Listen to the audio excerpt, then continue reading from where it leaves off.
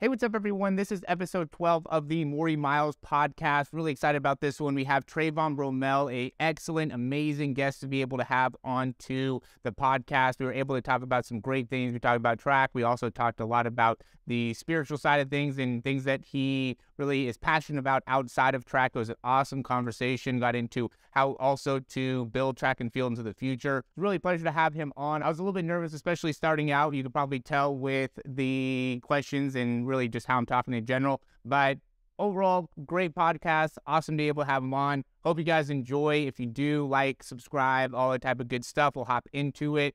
Enjoy. We have Trayvon Bromell here, one of the fastest people in the world, indoor champion, NCAA indoor champion, under 20 champion, national champion, world indoor champion, 2 times world champion medalist, looking to become, I'm assuming, world champion one of these days and in the near future. So appreciate you coming on here. I think that it's going to be a really, really fun time. So just to get started, just to give a little bit more for the background, I always think it's great to be able to hear, how you came up and did track. Was track something that you chose? Did it choose you?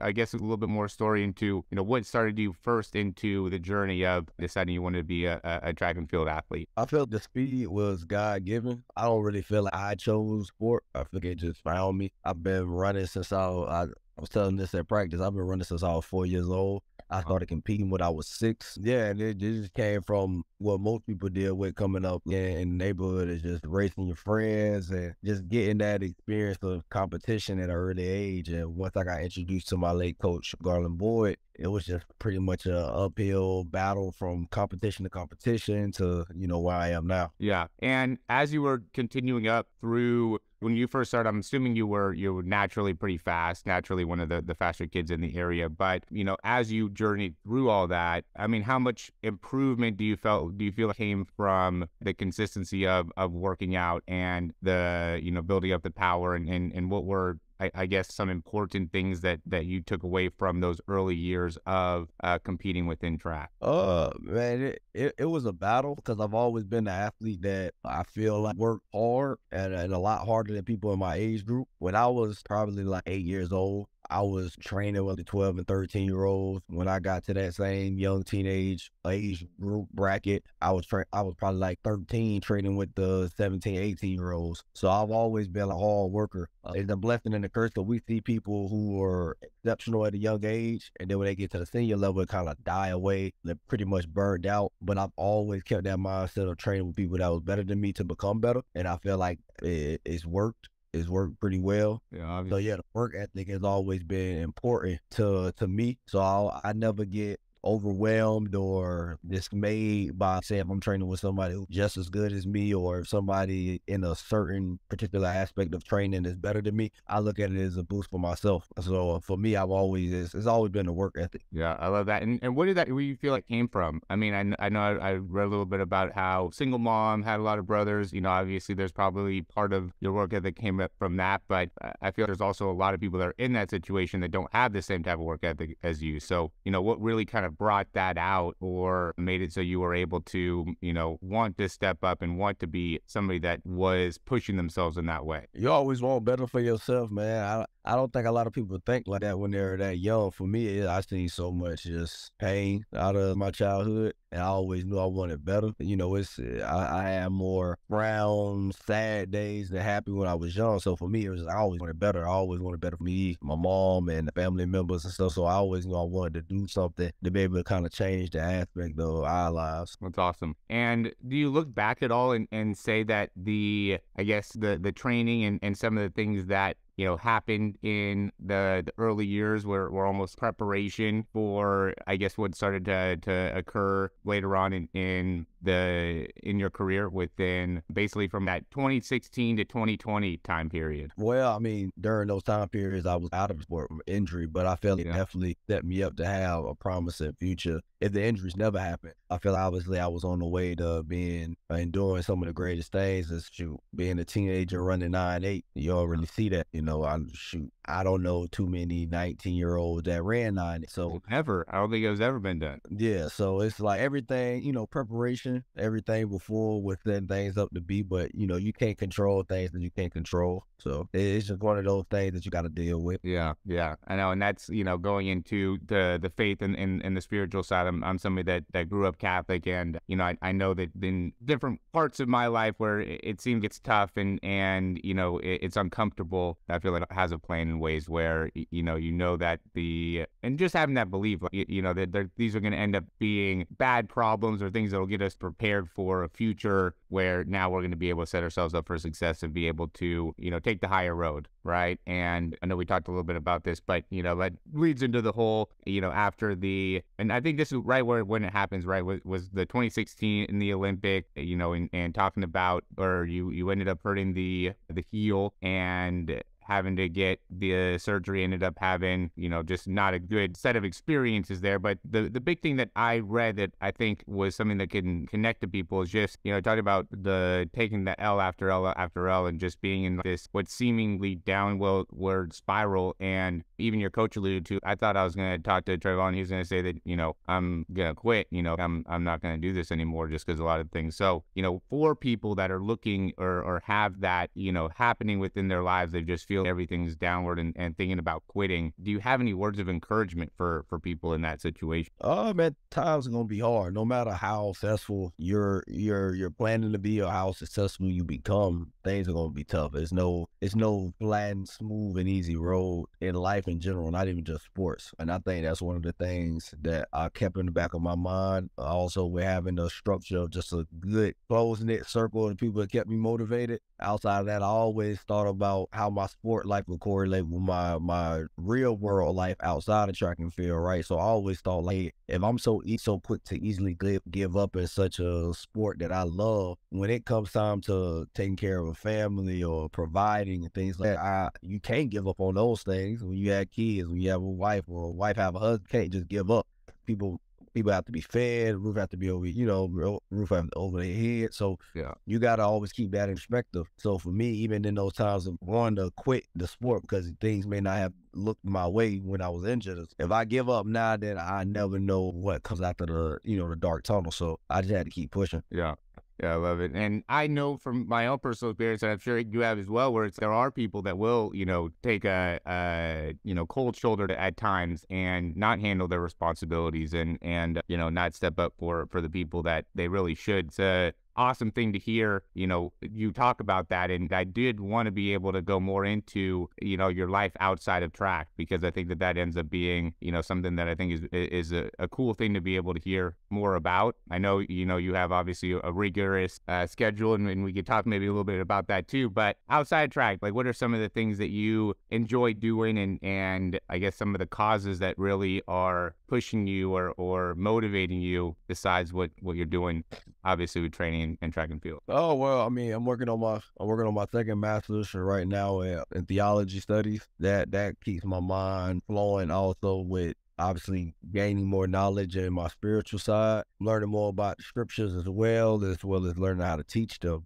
So that's a good thing that's like taking my mind just solely off of track, because sometimes I think we can overwhelm ourselves with too much thinking, and that can honestly hurt a lot of people as well, especially like if you're dealing with injuries. For me, a lot of the extra things that I was doing in my life helped me not think about my injury, so because I had my mind tied into other things. But yeah, doing the second masters, what a lot of people starting to see more of on my social media is me riding dirt bikes and stuff like that. Just because it clears my mind. It keeps me at a very calm place, to be honest. My friend called it throttle therapy, which I feel like more people, like, especially in the sport realm, I feel people are so scared about what sponsors and all that stuff gonna say. If it's not in your contract, like, I get the senses of people being worried about it, or it fall and things like that. But man, things can happen every day, right? Like, we can go as far back as Bryce Nello when he got shot, right? Like, I'm pretty sure he didn't think that day that was gonna happen to him. You know what I'm saying? Anything happen. People get get in car accidents, people, house fires, anything. So for me to stay calm and be reserved in my sport mentally, I got to do things that brings excitement to me outside the track. So for me,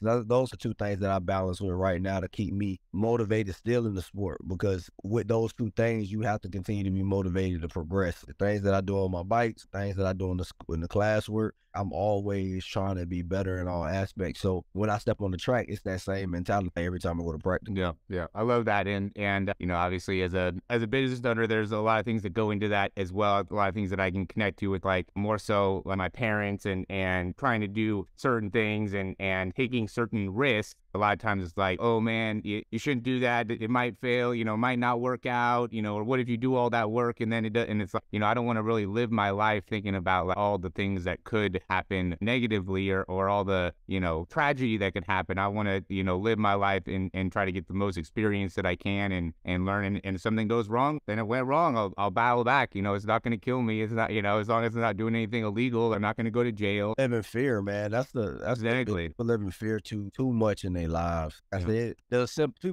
people die for simple things nowadays, like way simpler than the things that I'm doing. So if we should be worried about me on bikes or maybe somebody in the track world skateboarding or drag racing cars on the weekend at a track, man, it's smaller things that people have died or got injured from. I see we see older individuals who may not be in the sports, they get hurt riding bicycles in the park, and that's leisurely. You would think it's for a fitness situation. I'm not about to stress myself out just by mentally putting my mind into the sport, because we see people do that and things don't always go as planned. You got to find ways to balance that mental side. Yeah, and I feel too, it puts it all in perspective. Again, going back into the spiritual side, where it's like you have a belief of abundance and your life is much bigger than, track and field or, riding a bike or whatever. And instead just trying to, live the best through God and the best life for others that you can. It puts it all in perspective. So then, when you show up to run World Indoor Championship, 60 meter, you're not nearly as in your head, and the mental part of it is not as impact you, right? Because I'm sure, and maybe we could talk a little bit about that, when you're about to go into a race, like, what's going through your mind? Is it do you feel very relaxed? Do you feel very calm? Are you, thinking about certain things that you've been maybe practicing with your technique, or what's some of the mental things that you have in your mind as you're about to start?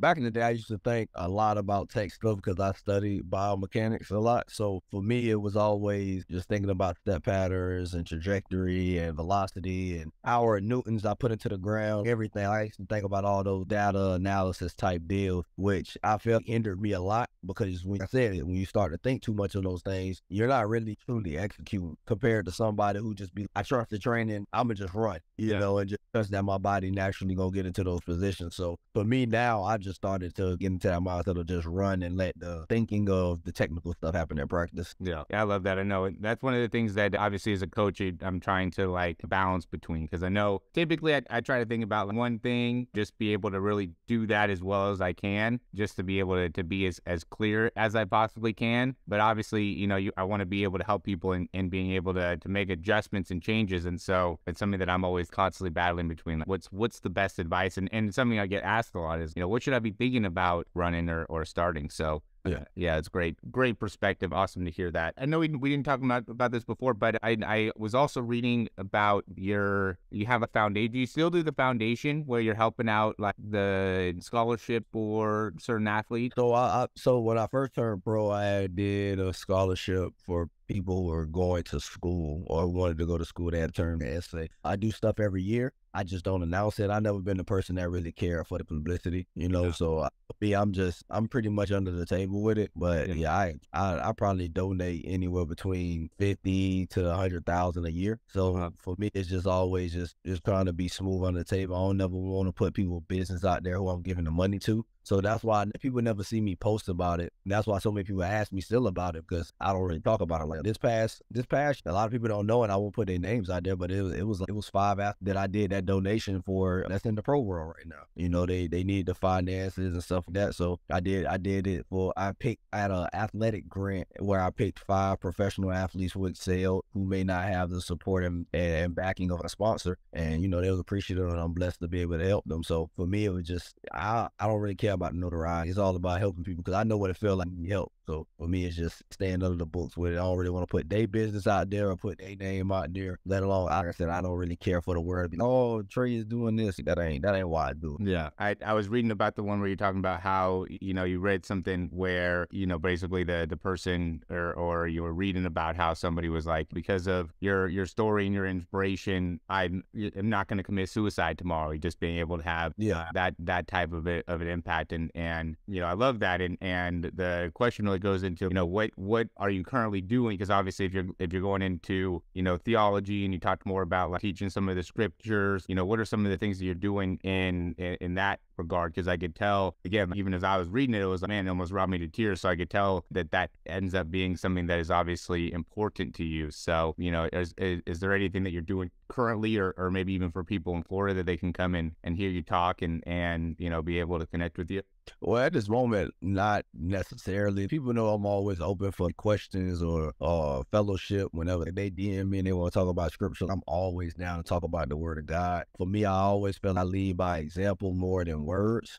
So even just recently, like I had celebrated the Passover and Feast of Unleavened Bread. I don't celebrate other worldly holidays that don't speak about it in the scriptures. So for me, I live by example. Like I don't celebrate Easter. I don't celebrate Christmas. So when people see that and they DM me, they, oh man, why is this? Why is that? And I'm like, well, I abide by the things that's in the word of God. Most people don't even know that the word Easter is not even a English word. It's a Greek word that means Pesach, which means Passover. So what a lot of people don't realize is that the things that they're reading, they're not even taking into context. So I hope that by what I do and by what I represent, people start to see the truth of the scriptures. So for me, it's just staying true to the word of God consistently. And when people see these things and they ask questions, I'm able to deliver God's word because, it's not my word, it's his. So I just try to stay focused on that. And I feel like the ministry comes through that. I love it. And is there any, I guess, particular scriptures that you really capture you or something that maybe connected to you really early on or has had a big impact on you? Maybe a favorite,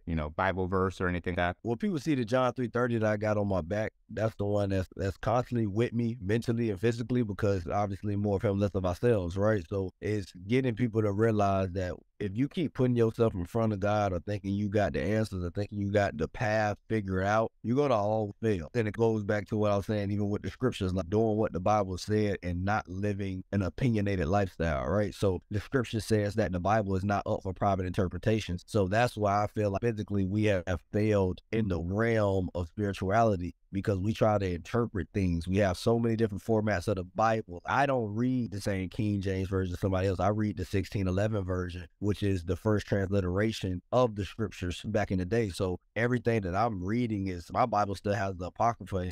And that was before I think they took the Apocrypha out in the 1630s or 1640s, if I can remember correctly. My truth is in the truth of what God has led through man. And that's what the word is. He's a just God. So anybody who talked to me about scriptures that never hear me say the word I never give an opinionated standpoint. I don't lead the scriptures by telling some motivational story. Everything that I preach is from the word of God. So because it's not my word, once again, it's his. So for me, it's just staying consistent, just like I'm staying consistent in my track, in my studies, and whatever in life. It's the same way with the Bible. You got to stay consistent with his words. Just you stay consistent with the text. When it comes to biomechanics, these things are not something that you were making up right now. You're studying somebody else's projection of what somebody should be, where somebody should be landing on the track or what somebody should be landing on the field. You're not presenting your words, presenting their knowledge. So the Bible is the same way. We got to stop trying to present our truth, but his truth. Yeah, I love that. And obviously there's a lot more that you've been able to, educate yourself on in that regard. Because I've been to a lot of Bible studies and stuff like that. And it's a lot about going into deeper interpretations about, certain, verses or parts of the Bible and looking deep into it or trying to find meaning. And I know there's been times where I've had a similar opinion where I feel like we're just looking too deep into a very simply, put sentence and there's no reason to try to turn it into something that it's not. Exactly. God says in the Bible that he's not the author of confusion, right? So if God says not to murder, there's no need to interpret that no other way. Don't kill nobody, right? So why do we find it hard to put that same structure to any other verse in the Bible? There's no reason to try to go deeper than what the word says. The word says this, that's what it says. If the Bible says be a sober mind, don't get drunk, don't get high, don't get so far off into thinking when you need to just be right here. It's that simple. But we as humans try to put our own interpretation, I'm doing air quotes, on things, and that's where we get lost. So that's the problem. The Bible is as simple as 1, 2, 3. You just gotta sit there and read. That's all you gotta do. Yeah. And have the sober mind and really the focused mind as well. Because the more, I know for me personally, that I can be action oriented towards a specific goal and spend less time, doing anything else, going out to a dinner or whatever, the more clear everything feels. And we can maybe take that and transition into, you're working out, because send me over the message when we were talking and you said you're working out basically from Monday through Friday, and correct me if I'm wrong, but 10 a.m., 3 p.m., 5 hours. What is it that you're doing within those hours that end up being, I guess, very goal-oriented, focus-oriented? We train all those hours. Trust me. We train Monday through Saturday. Monday, Wednesday, Friday are our weight days, right? So those in particular are the days where we're 10 to 3 from Tuesday, Thursday, Saturday. We probably anywhere between 10:30 to 1 on Tuesdays and Thursdays. Saturday is our quick days, in and out, but it's a hard workout. Maybe be an all-out 250, 200 or an all-out 350, 300. It all depends. But yeah, the work is hard. It's a grind, man. It's not as simple as maybe other groups or even college training used to be. And what I mean by simple is that, like, the structure of what you do. Like with our coach and our group, he pertains every training based off the athlete. So everybody's doing something different, and it's different every day. It's nothing that's just like, oh, this week is just this type of running. It's different every single day we get out there. That's why we never know what we're doing. I mean, to me, that's probably the more effective way to do it. I mean, I know I'm very similar in my training, where it's, if there's somebody that needs to work on, let's say, ankle stiffness, and another person needs to be able to work on maybe their turnover speed, you don't want them to be doing the same things. The program should be the same. The exercise they're doing, this shouldn't be the same. Yeah, there can be some carryover there, I think there's some general things that everybody can benefit from. But, training wise, I feel you should be as much into your specifics as possible. So there's a big difference between when you started training more on the pro side and getting more into that in comparison to when you were in college.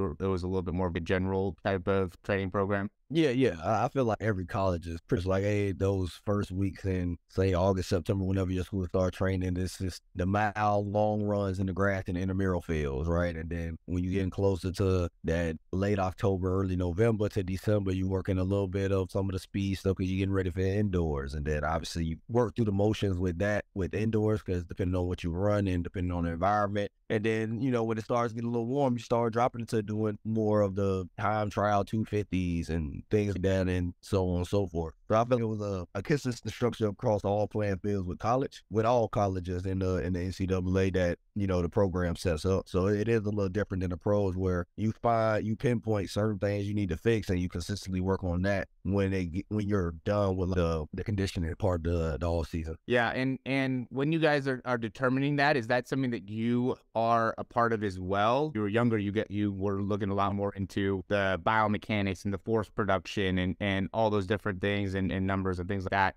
So just is that something that you still, have some degree of understanding what's going on, or you just trust the coaches? Every coach that I've been with, I've been a student of the game. So I always have input in everything that I do, no matter what level it was, from AAU to college to now. I think that's why I've had so much success in running fast. You got to be able to understand the science of a lot of these things if you want to be able to run fast. That's why I feel my ceiling and my potential is a lot higher than most, because I do understand it and I know what it takes to reach that certain level. Shoot, he's my coach. He'll tell you I've done things in practice that he's never seen ever in life. He's been getting medals at championships since he say 22. So, and the things I do in practice, man, when it comes to times and stuff like that, is just being able to take all that and put it in a race, actually, when you're dealing with competing against other people and reaction and stuff like that. So off of the ceiling, with knowing the type of information as far as biomechanics, it makes your ceiling a lot higher, because you know what it takes to get to that level. When somebody somebody who may just be an athlete who just like, hey coach, whatever you tell me I'm gonna do. Your ceiling is only as far as your knowledge can take you. In my opinion, that could be obviously different. Both probably didn't care about understanding biomechanics, and he ran 9 to 5. I love that that was your answer, because at least the top athletes that I've worked with have all had similar belief systems. I want to say they want to be able to understand it. They want to be able to understand what's going on from a biomechanics perspective, because I feel it helps the training in general, right? The top athletes seem to have just such a great kinesthetic awareness of their body and the space that it takes up and how to be able to utilize it, which is why they're able to run what they are. And maybe you're right. Maybe Usain Bolt doesn't have a ton of understanding of it, but I'm assuming for him to be able to achieve what he achieved, I mean, he had to have some pretty good understanding, and especially because of how technical track is. At least to be able to have the start that he had with how big he is, to be able to get some good understanding of how to not waste time and how to have great reactions and things like that. So definitely. And also I think training that helps as well. But anything in particular, obviously for me, I'm big on the biomechanics side. Is there anything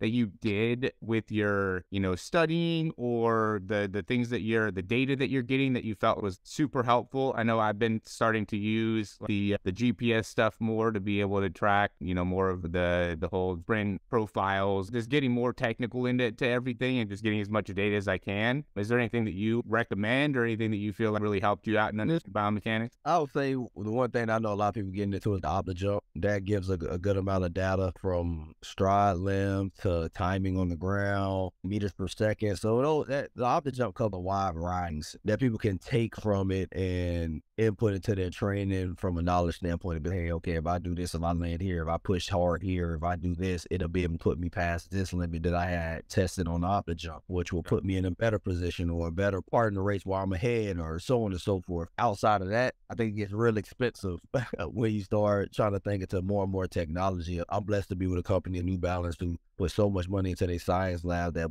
we have freaking biomech cameras set up so it can track my whole skeleton. So when I do testing up there, we can see every movement and every fiber and bone in my body. So I can see where if I felt my foot was here when it should have been here, I can actually see to the very smallest degree of where it was actually. So we talk about millions and millions of dollars worth of tech, right? So, but for me, I feel like any pro group, college, optic jump will give you enough information to help people become better. But then it comes down to actually having somebody who knows how to use it, knows how to explain the data. Because what people got to understand is just because a number says something doesn't always mean it's good, right? So too much height time in the air can be bad, and not enough it could also be bad. Where when I tested at New Balance, I want to say one of my meters per second, I want to say like one of my step distances was 2.9, and we talking about stride length, Usain Bolt and Fambule, and I'm not that tall. Yeah, but that may not be good for me because that might be telling me, Trey, you're too long in the air,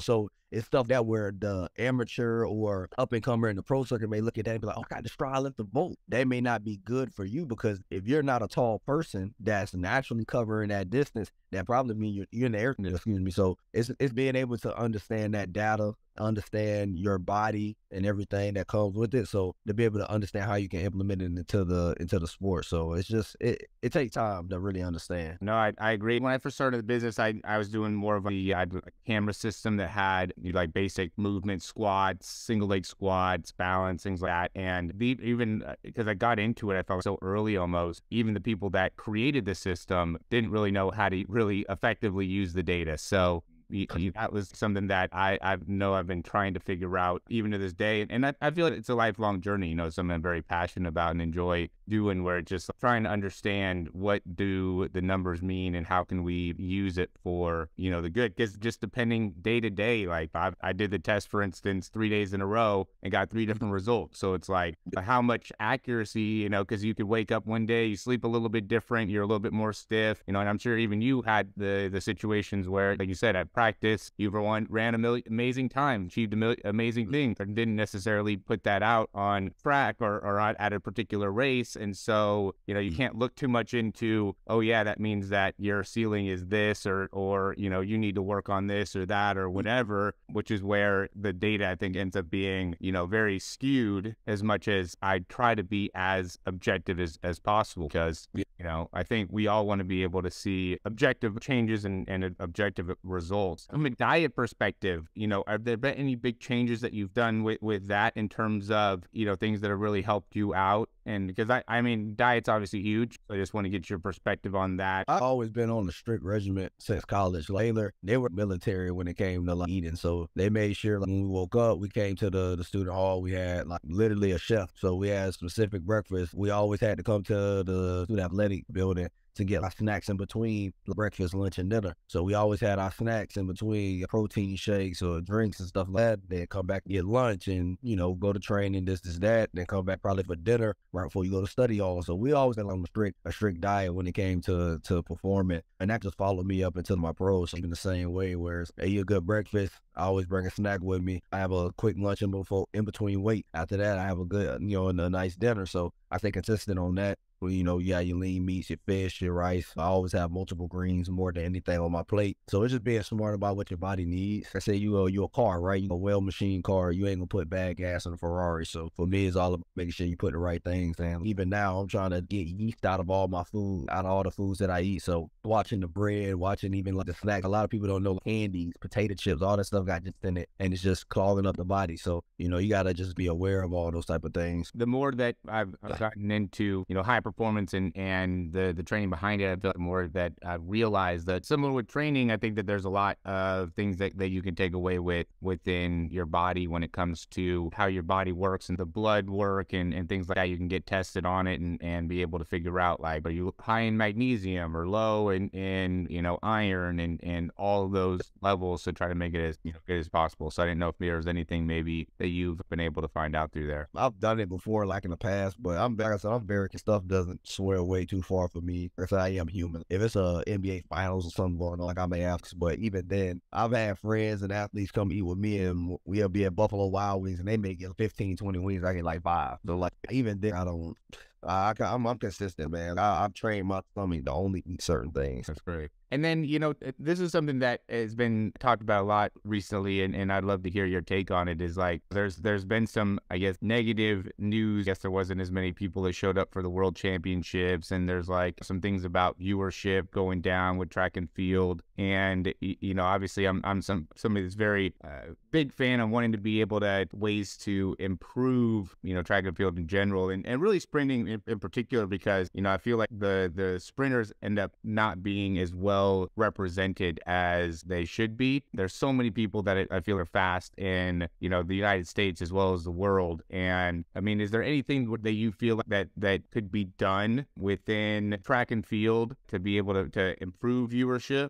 We have to, and I know a lot of people don't like think too much on it because of the historic sense of it, but for our sport to become bigger, we must separate and deviate from one another. I truly feel that the eyes to the sport get lost in how long competitions are, especially if people are trying to see just certain things. Everybody don't just want to sit there and watch a whole 4-hour track meet of just constant running, right? We even see that at track meet, like in person. Somebody may want to watch the 100, then they go and get some food during the 15. It's just a long event that a lot of people don't. But if you separate it, but still keep the team aspect when it comes towards Worlds or Olympics, I think we can progress in the way that we all could benefit from. So imagine if track and field take the senses of boxing, right? If we take the 100 meters away from the track and field sense of the body of it and say, hey, we're going to make a only sprint series or only jump series or only throw series with constant competition, then the people who love those events and watch those events, they can follow and tune into those, and they can market it better, and you can market it at a more higher level, especially towards the excitement of head-to-head competition, or even implement, say, like gambling and those type of things. But even if you imagine track and field with the 100 meters, if you make it boxing where you have undercards than the main cars, like, you can make that event so big where, let's say you take right now with those Marcel and Fred stuff, you can have them two, you can have me and Noah, you can have Marvin and somebody else, have those cars, one event built up. So yeah, it can still be, say, a two-hour event, but it can be where we watch these two people race, have an intermission, people mix and mingle, whatever, then next, and then all the way up to the big main car, where I think people are excited to watch speed. Me personally, I feel 100 meters could live on its own without the whole body of track and field throughout a year is what I mean. Not as far as just taking it out of the sport, because track and field is what it is. Yeah. But if you make a sprint series just of the 100 meters, man, when I tell you the pay, the watch, the viewers will go up on their own because people love to see speed. But I also believe people see things like jumps and throws as well. How do I know this?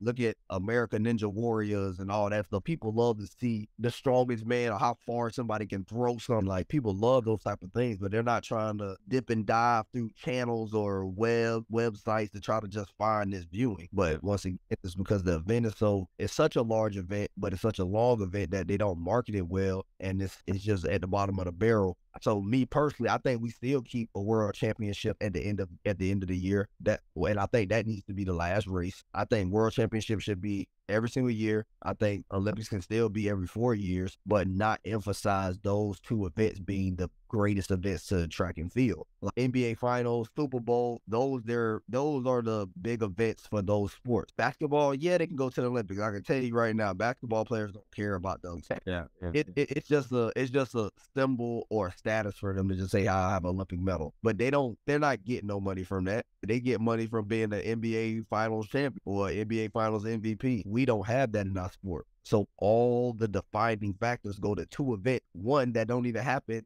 every year. Two, the one don't even happen for every 4 years. So we put ourselves in a deficit when we do that. That's why I think it needs to be a series. Like, let the 100-meter runners make their own money on their own circuit. Let the 200 runners make their own money on their own circuit. So on and so forth with every event. I'm not saying distance won't make no money. How do I know this? Because distance runners are the reason that shoe companies make money. More people in the world can correlate with distance runners because people just go jogging in the park. How many people wake up every day and be like, hey man, I'm about to go get me track spikes and just go sprint? Yeah. You don't see that. So let the 100-meter runners be more inside of a boxing format, and let the distance runners be more in a roll racing or marathon, so on and so forth format. So both parties can be favored by a certain audience. More money is involved. It'll be easier to market because it's less hassle of events, and still keep the worlds and Olympics, but just don't make it the hierarchy of the sport. Because when you do that, then that leaves people to just be like, oh, I'm gonna just watch track and field when the Olympics come. Yeah. Because I can't tell you how many people ask me on a day-to-day basis, how do you make money? We don't even have a showing for it. It's just, the people ask me straight up, it'll be 3 years from the Olympics. Are you going to the Olympics? They don't even know that you have to try out for it. People don't know this stuff because it's not even talked about, because we make it the only thing. So they're just expecting, hey, if you're the fastest man, I'm expecting that you're going to be at the Olympics. The Olympics ain't even until another 3 years, and you still have to make a team. But they don't know that. We're doing a lot of things backwards when it comes to marketing and figuring out how to bring more eyes to the sport. The thing that I feel like missing as well is just the hype behind it. It would be awesome to be able to have, even going into the World Championships or the Olympics, you, Fred Curley, Noah Lyles, Christian Coleman, and people just, being able to ask you guys questions, or even if, like you said, get into a one-on-one type of a format, you can cut some of that controversy or have the questions start to get into more of the hype behind it. So then you're going to get more viewership. Because I know when everything was happening with the World Championship, it was hard to find. And there was times where they weren't even playing the World Championships on NBC and some random show instead of the World Championships. The times would be between 2 to 5. There's going to be the 1500, the 3000, the 100-meter. They didn't even tell you what times it was going to actually be. Just between this time period, all these things are going to happen. And this, from a viewer perspective, it's terrible. You have no idea when all those are going to happen. We don't really get that same type of connection. What makes it so, so many people, I think, tune into boxing is you start to build that connection within some of these big, fighters, and, makes you want to watch. And you can't run from the competition. That's why I feel especially the 100 meters needs the boxing format. Because say, for instance, we just say hypothetical, right? We say Fred has the belt right now for world fastest man. And just like boxing, you have a year. If you don't fight in a year, you have to give your title up. You have to give it up. So that makes people have to race. And say, for instance, if he can, when you go for a title, when you have a title belt, you can pick and choose to fight. You have to fight somebody for the title belt. And that also makes a statement for individuals who may not have the name as the higher athletes in the sport. but that's how you build through the ranks, right? Say if I'm coming up, say a Fred #1, right, for the world title belt, and I'm coming up through the ranks, I ain't even gonna say myself. Say Michael Williams from Oregon, right? He's coming up through the ranks, and he's beating everybody, top dog after top dog after top dog. I want the title belt. You can't deny me. And then when he comes out and make a statement like that, the world is gonna get behind. He done ran through all the other big names. Gotta race him now, Fred, for the belt. That builds the hype, because then if you don't battle him for the title belt, now I can talk trash. Oh, you scared to race me? You scared to race for the title? And it's gonna build so much hype, so much money behind it, and people are gonna want to see it. But because we don't have that structure, it allows people not to race, and then it's just everything is down to just one race, and that's out of a world championship or Olympics, which still doesn't define really anything, because some people argue and say, oh, Marcel's the Olympic champ, so he's the fastest. Fred is the world champ, so he's the fastest. Nobody really knows. Yeah. Then you got people who may run faster times than both of them, and they can't deny that. I didn't win in Tokyo, but people will say, oh, well, Trey ran the fastest time, so he's the fastest. But I didn't win the title, so that don't define me as the fastest. It's such a confused situation where in other sports, it is known by a certain circumstance, and it's not like that for our sport, because we have so many different titles to go for. We got the Olympics, we got the World, we got a Diamond League, we got all these different things that will find somebody for being fast, so nobody really truly knows. Where in boxing, it's a belt. The NBA Finals, it's the finals. Super Bowl is the Super Bowl. We have too much things that define too many other objectives, and nobody really knows, so that's why nobody really cares. Yeah. No, I mean, and again, it's, something that I feel we can talk more about, definitely, because I feel very passionate about it as well, where, 100 meter, 200 meter, potentially even the 60, if you want to get to the indoor, right? Those races, I feel like definitely have their own maybe season to it, or something that's much more, defined for the athlete to make it so, because, for the longer distance stuff, I feel you need to have a little bit more of a break in between. But for running the 100, you don't need to have a huge break. You could do that, every week, or have a 6 week, change up the training where you could have a 6 week time period where you're having, races pretty frequently with some of the best guys. And I feel like that would add so much value to everybody within the sport. And like you said, it would make it so some of the guys that are coming up would be able to get much more notoriety, and then would just make it so, even if you do like 32 guys and you guys are just like battling it out and create a format like that over the course of a few weeks, if there'd be so much hype behind that, it would be an awesome thing to be able to watch. And I think it would do a lot for the sport. Oh yeah, definitely. So yeah, with that being said, any final thoughts, anything else that you want to, I guess, say to anybody that's watching to be able to maybe help them out, or anything? Man, just stay focused. I think that's the key to life, man. Stay focused, stay prayed up, have faith, and just remember things get better, especially when you stay positive. It's easy to get down. It takes more energy to frown. It takes more energy to stay down. So pick yourself up, stay strong, keep moving through the motions. Things will get better, especially if you have that positive mindset. You got to keep your eye on the prize with everything that you do. I love it. That's awesome. I appreciate you doing this and taking the time. If anybody wants to reach out to you, after watching this or anything like that, is there best way to be able to get in contact with you? Definitely Instagram. I check my message requests here and there, so I usually probably check them once a week. So I just to see if anybody will reach out, have any questions, anything like that. So if they want to hit me up and talk to me about anything, yeah, they just hit me up in the message requests. All right, awesome. Thanks again. Thank you again for doing this.